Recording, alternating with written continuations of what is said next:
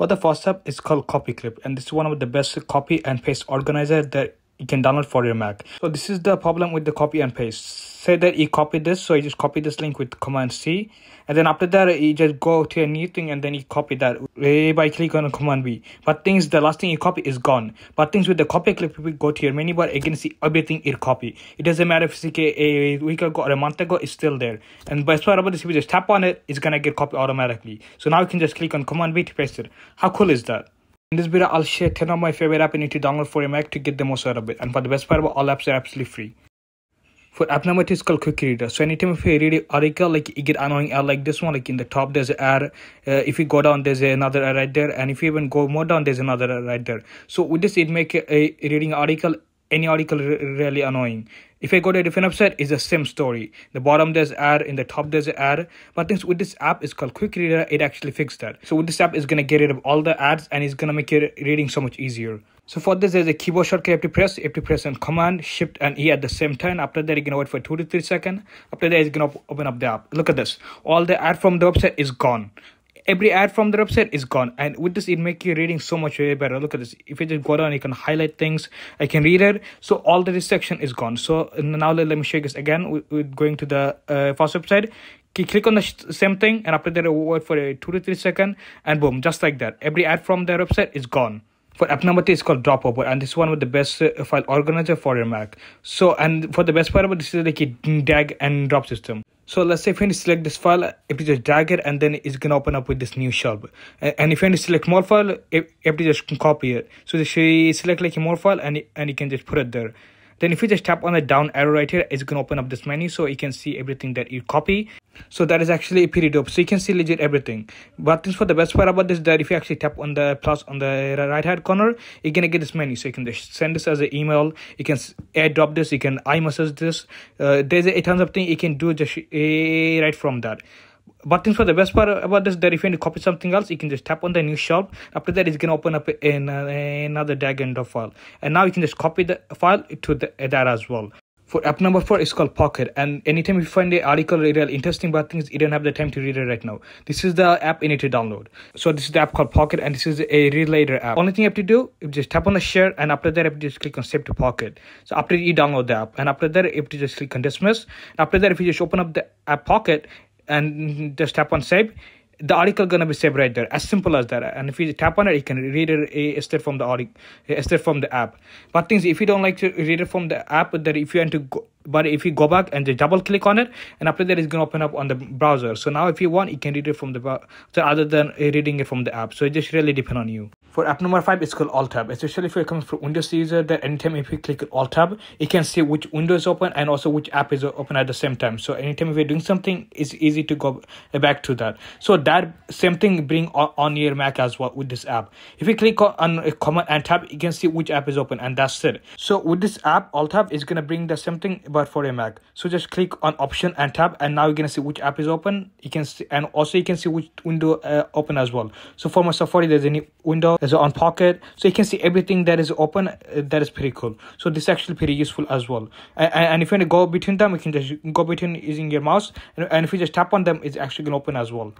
For app number 6 is called Tiles. So this is going to bring the same feature from a Windows computer to your Mac. That if you want to go between two apps, it's the same concept but for here. So just if you just drag a app on one side, and if you just drag a app on other side, and it's gonna happen. So for this, you can do the same thing. So let's say with the Safari, and I want to put this to the right, I just drag it and then move it to the right. As simple as that. So now I'll just open up like a different app. So I'll just open up like a different browser to show you guys that it actually does the same thing but with a different app as well. So after I open it up, I just gonna drag this and put it to the left. As simple as that. But things now, if you want to do between 4 apps, I can do that as well. So after you drag it to each corner. So let's do the same thing but for Safari as well. So I just dragged in the bottom. Look at this. So now I'm gonna do the same thing with the other 2 app as well.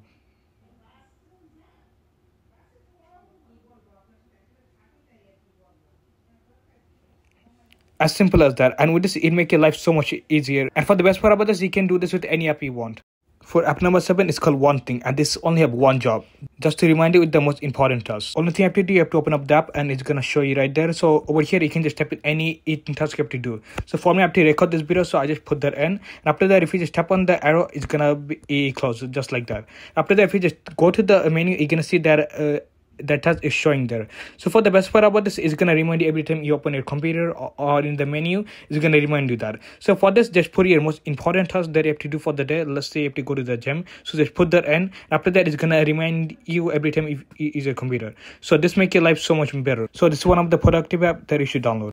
For app number 8, it's called Image Optim, and this is one of the best app that you can download for your Mac, because with this it's gonna save so much storage. So just drag an image there, and after that just give it a few minutes, because this actually takes some time. For the time, it actually depends on the image file. So if the image is really big, it's gonna take some time. So with this app, it put the image, and anything that is not necessary from the image, it's gonna take that out. So it's gonna make the image file smaller, but things is gonna take the original.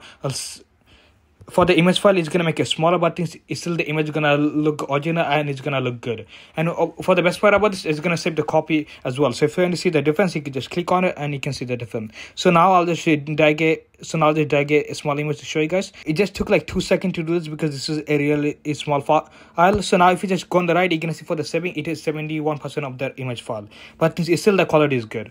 For app number 9, is called Numi, and this is one of the best calculator app you can download for your Mac. So if you're using the default calculator, make sure you switch to this right now to get the most out of your calculator. So for the first thing is the most obvious thing. So obviously you can do your basic calculations. So you can do multiplication, division, addition. So you can do all of this. So for this example, I'll just show you a quick one, and look, it's give you example really quickly. But things for the best part about this, next thing you can do, you can actually convert. So let's say I do like 100 cm to like a different thing. I can just do that, and it's gonna give me that immediately. So not only I can do that, I can do feet, I can do inches, I can do yards. So I can do all of those at the same time as well. So if I show you guys another example like this one, it actually works immediately. It's really simple.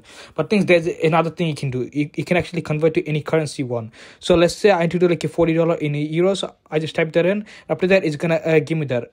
As simple as that. And just now it take only a few seconds. So make sure you get switched from a default calculator to this app. For app number 10, is called Today, and this is one of the app that actually connect to your Google Calendar, Apple Calendar, a fantastical. So it connect to all your calendar, and then it's gonna bring that calendar to your menu. So any important event coming up like this one is gonna show on your menu. So that you didn't have to open up any app. So you didn't have to open up your Google Calendar, Apple Calendar, fantastical. You didn't have to open up any app to actually see your upcoming event. And for the best part about it is that you can actually create an event just from here without even opening any of the app. So for example, if you just put something on your Apple if you just put an event on your Apple Calendar using your phone, it's gonna show up on this app as well, because it actually sync with all those calendar apps. So this is like a productive app. So anytime if there's an event, you can just see it's there from your menu bar, so without even opening any of the app.